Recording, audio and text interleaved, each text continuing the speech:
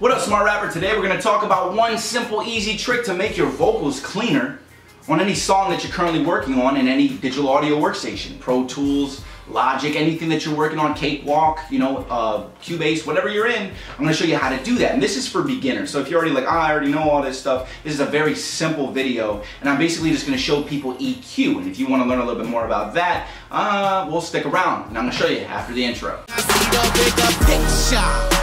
The fear in their eyes from other rappers who be rapping just to tell us a lie. Okay, now is what I'm going to show you is pretty much the EQ ranges and how they work. I'm just going to give you a basic outline of these because I know a lot of you are rappers, you're not engineers, but if you want to learn how to mix your own music, you're going to need to know this type of stuff to at least get a decent mix out the door. I personally mixed a couple of my projects when I couldn't afford to pay somebody the amount of money that it was going to cost. And I know it's going to be like that for a lot of you too. And even having a basic understanding of how this stuff works is going to help you a lot because you'll be able to tell the engineer, hey, maybe a little more here, or maybe make it pop a little more here with this, right? So first, let's talk about this real quick, okay?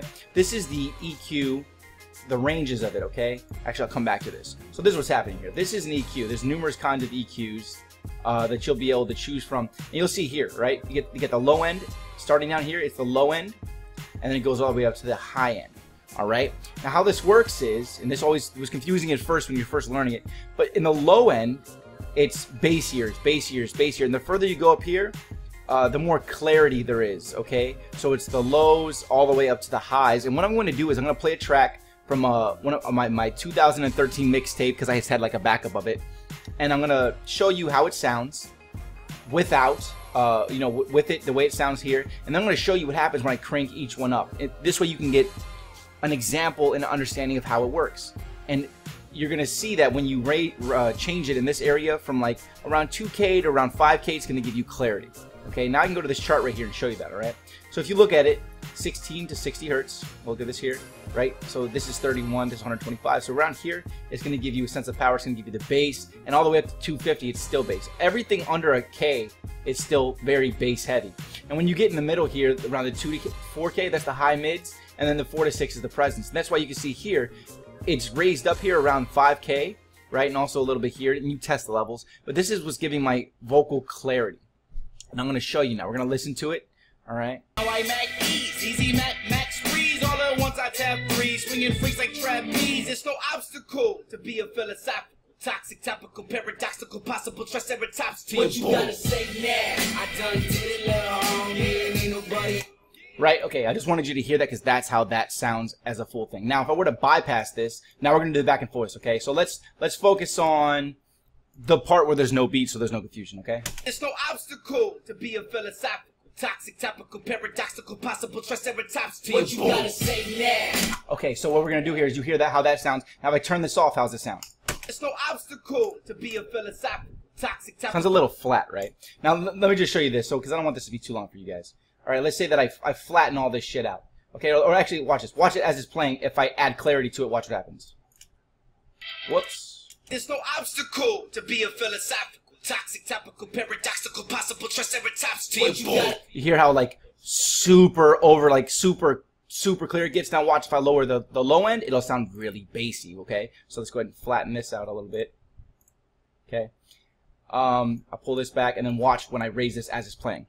There's no obstacle to be a philosophical, toxic, topical, paradoxical, possible triceratops. Daniel can't hear it. It's just super muddy.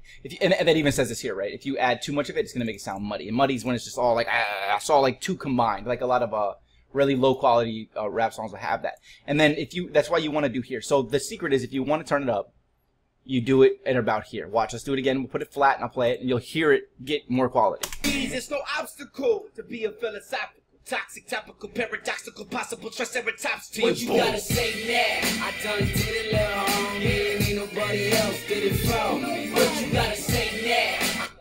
Excellent. Well, that's pretty much it. You pretty much just need to raise it around 5K. Now, as far as the plugins, every basic type or all the way up to high level, every single one of these softwares that you're possibly going to use is going to have an EQ. I hope that helps you understand this. Let's jump back into the video. Yep, it's really that easy. All you need to do is just learn how the EQ works. I remember when I first read How to Record Music for Dummies, which I read like 5 times. It was for dummies, and I was a dummy at the time as far as music went. And I didn't understand the book at all. And then there was this moment where I remember I studied like the equalizer graphs, and then the moment when I understood what the equalizer was, I was like, that's what the book was talking about the whole time. I was like, I didn't get it, even though like it showed you it, and it was like, I was like, I don't even, it was just wasn't broken down enough. And this video is for people that want to understand, you know, like what that is. So I'm just going to show you how an equalizer works, and I did that, right? So I'm Rob Level. Please hit me with a subscribe and hit that bell after you hit the subscribe so that you get notified every time I release a video so you become a smarter rapper every day. Please hit me with a comment, and please hit me with a like. I really appreciate it. I'll see you guys tomorrow with another Smart Rapper video. All right, here's some more right now.